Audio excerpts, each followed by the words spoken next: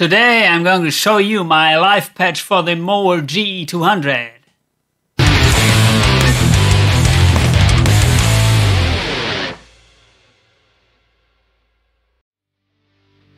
Currently I'm preparing for live events that will hopefully take place next year, again after maybe the pandemic is over. And of course we don't know when that will be the case. But anyway, I'm now preparing some live patches on my modeling units. And today I created a patch on the Mooer GE200, which I would like to share with you because I thought it sounded kick-ass through my wedges there at the RCF 310's FRFR floor monitors. And it's a highgain patch, of course. And yeah, I opened the editor here, and as you can hear, this is the sound.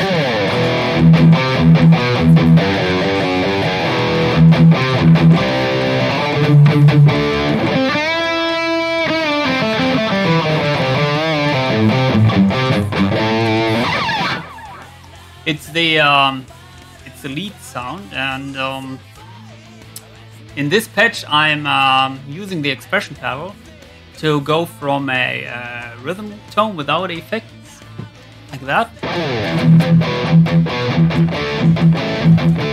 to a lead tone, the same sound, but with a little bit of delay, reverb, and yeah, of course, a little bit of a volume. And yeah, I will show you what I'm using, and maybe you can yeah, try out this patch or replicate it. Of course, the thing with the live patches is they sound a little bit dark if you're playing through studio monitors, because if you play at loud volumes, the higher frequencies get annoying through these high frequency drivers in the floor monitors. So usually I dial in the live tones a little bit darker. And also, I don't use that much bass because, yeah, especially if you're using floor monitors, you got if you put them on the floor, then you get a lot of bass response, and that is not always helpful in a live situation. So anyway, here is my patch, and as you can see here, the effects chain starts with an overdrive. I'm using the Tube Screamer 808, gain 0, level and not at max but at 69, because 69 is a great number, any application. And well, tone at 26, because this Harley Benton Fusion HSH guitar, for which the patch is designed, has Roswell humbuckers. They are a little bit bright, so I dial back the tone here. You can play around with that and adjust this block to your guitar. By the way, in the system, I set the input level to 0 dB, so I didn't do anything here, nothing fancy. And yeah, the amp is the P Savage C4. Whatever C4 is, I don't know. It's P stands for preamp, and it's a I think it's the Angle Savage 120, the preamp from that amp. I got it back there, you can see it. And this amp has a great sound, I think. It's a little bit unique because it doesn't have these upper mid-range punch like you get from a Marshall or also from a 6505, like these things. And I found out that this upper mid-range around the 2K is sometimes a little bit annoying in a live situation, especially when you're playing lead. And usually I dial that out a little bit.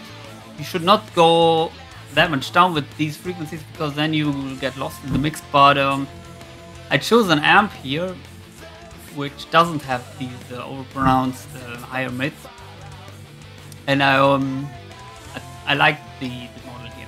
By the way, this amp is not stock in the in the Mooer GE200. You can get it from the Mooer website. You can download it. They have these. I think these new models. They're captured with another Mooer unit, maybe the GE300, and you can import them. You go to the amp block here. You go down. As you can see, you have these slots where you can import. I imported. There are a couple of more you will find on the Mooer homepage. So if you want more, then you get more. Anyway, these are my settings. Everything in the middle here around 50. And master is at 15. And as you can see, or you cannot see, but now I will.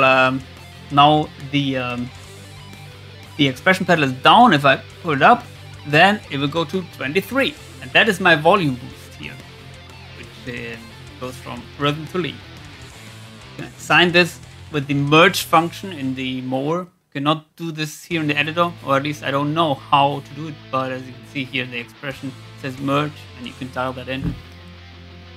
Anyway, so it's a volume boost. And the next thing is noise gate, noise killer, just set it to 26, nothing fancy. And then we come to the cap section, and the cap section is also an imported cap, which you can get from the Mooer website. It's the GC1x12 U8783, and they got a couple of IRs there on their website. They go from A1 to A5, and A5 is the darkest and A1 is the brightest. And also they have a B1, B5. Didn't import them all because I don't have enough slots, but I like the A3 in this, especially with my floor monitors. So this is the cap section. No power tubes, and the equalizer is just I reduced the 80 Hertz a little bit, and also the 6.6K. And this is also something which I'm changing with the expression pedal. So in the rhythms. So when the expression pedal is down, I have this sound and reduce this 6.6K about 2 dB. And in the lead, I reduce a little bit more to get rid of the harshness and get it more round.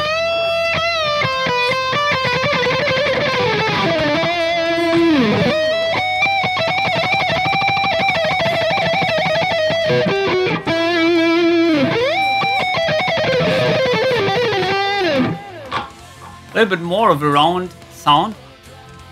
And my floor monitors, they have 10-inch speakers. So with 10-inch speakers, they are very mid-focus sounding. They don't have too much bass. I think this together sounds really very well-rounded.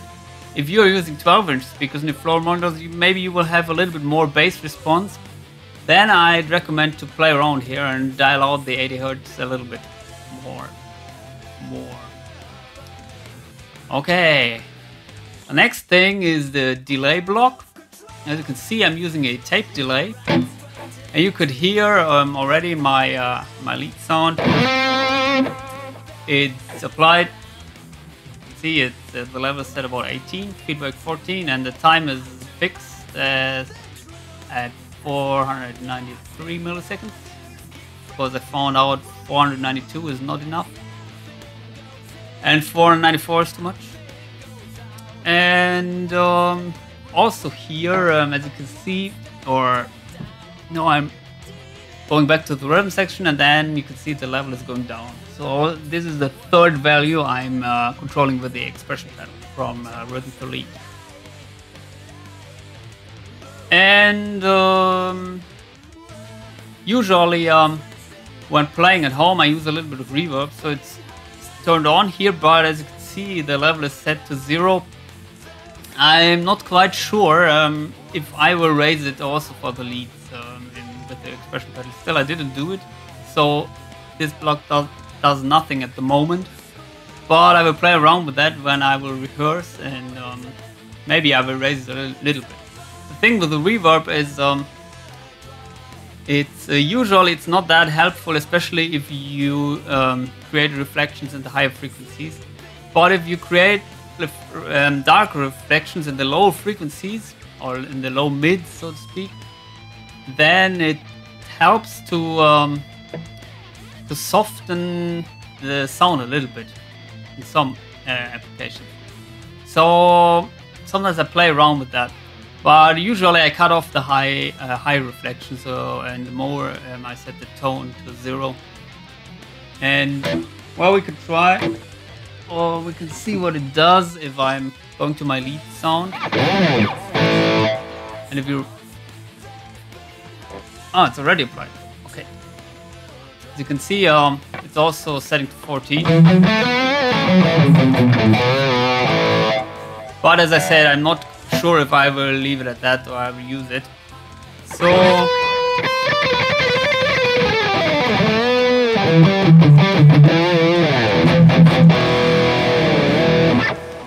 but I was playing at very loud volumes. So there's 2 monitors and it sounds kick-ass. So I had to share this patch with you.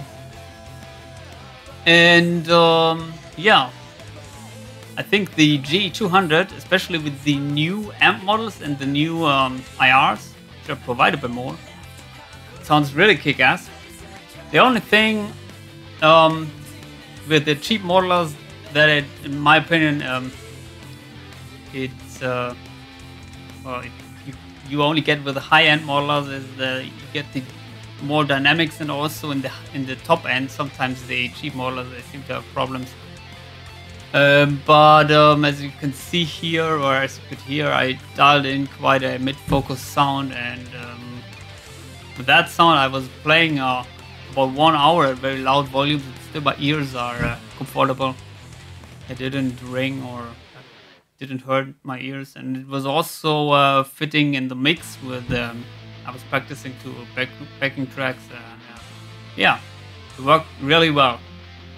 So I recommend to try these settings out, and yeah, please post your comments below. Have a great time, and I hope to see you soon. Bye!